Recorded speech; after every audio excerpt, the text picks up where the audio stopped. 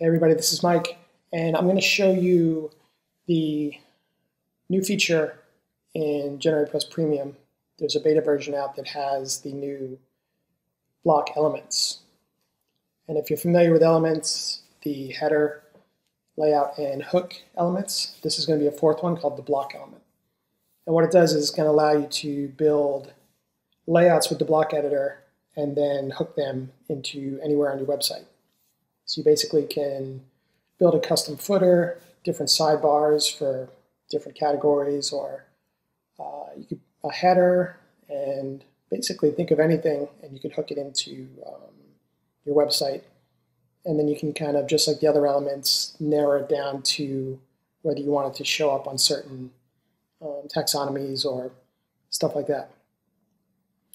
So I have this demo of, it's one of the block demos that I built, and I have a kind of a dummy blog post here.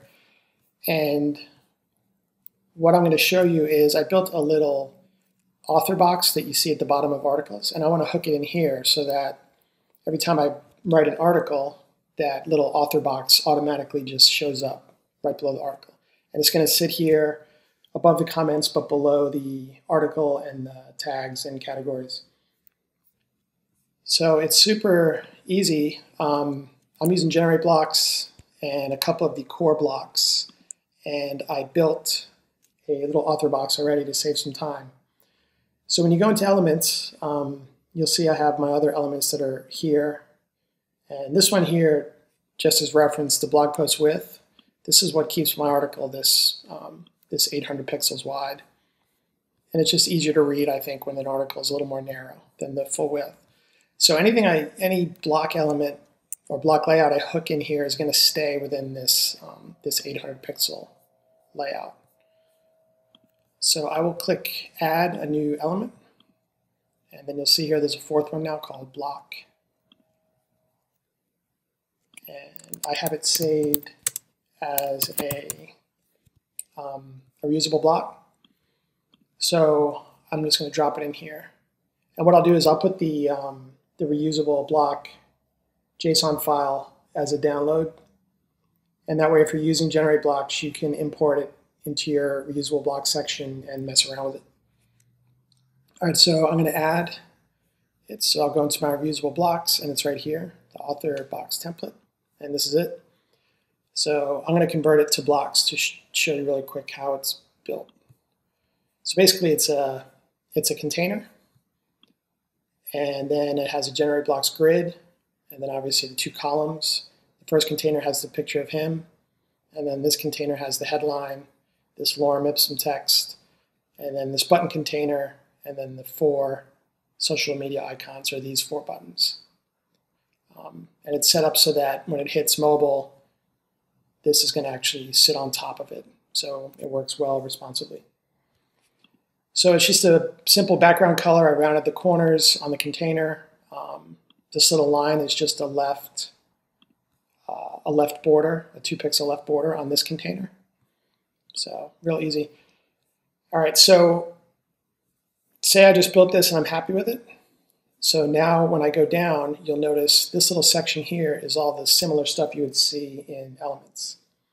It's going to give you, where you want to hook it, the location based on basically the parameters of when it's going to appear. So as far as these are kind of the main hooks you can hook block layouts elements into. This is basically your whole footer, your whole header, but I only want to hook it into that one little area. So I'm going to go into hook, and then I'm going to narrow it down. And if you notice, these are all the different hooks in GeneratePress. There's a ton of them.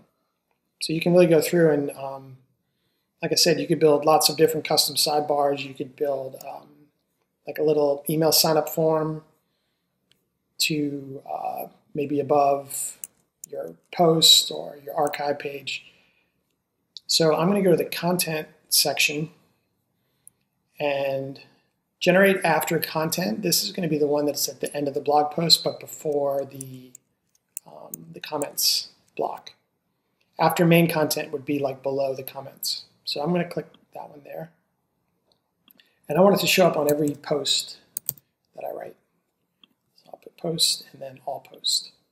That's it. So basically it's going to hook this author box into all the posts after the end of the post, but above the comments. All right, so everything looks good. I'll click update, and I'm going to go back to my post, and click refresh, and there she is. All right, so basically, like I said, it's below the article, it's below basically the categories and tags, above the comments. This looks good, this space, but I don't like the way it's sitting. It's touching the tags. So I'm going to go back to this container, and I'm just going to put some margin above it. And that's the beauty of doing this, is you can go and, when I hook this in here, this is kind of the master area now. So when you go back to this block element, any changes I make here are going to show everywhere. So I won't have to go and overwrite anything. I'm basically, if I were to change the text, every time I save it, it's just going to basically edit it wherever it's hooked into. So this looks good. I've got some space here now. I would personally probably tweak that a little more, even it with this space, but I'm a little OCD like that. I won't waste your time. So yeah, that's how it works. And now every time I were to add a blog post, this little author box is going to show up right there, and real easy. So think about everything you could possibly do as far as headers, footers, sidebars. This footer right here is built with your normal widgets. So I've got basically 4 widgets. Then I've got a little MailChimp form in the 4th widget. You could basically build this out as a block container and use all the features in GenerateBlocks or whatever blocks you use. So I can give it a background photo, I can give it kind of a gradient overlay, make it opaque, and I could use all the features that that come with GenerateBlocks and all that. So you can really build some custom footers now, some custom sidebars, headers, all types of stuff. So yeah, this is a great feature, and like I said, I'll put this available for download. And if you have any questions, ask below. And like I mentioned, this is the latest beta version of GeneratePress Premium. So you might not want to put it on like a client site, but it's definitely, I would say, stable enough where you can start using it on like personal sites or development sites. So that's it. I hope everyone is staying safe, and have a great day.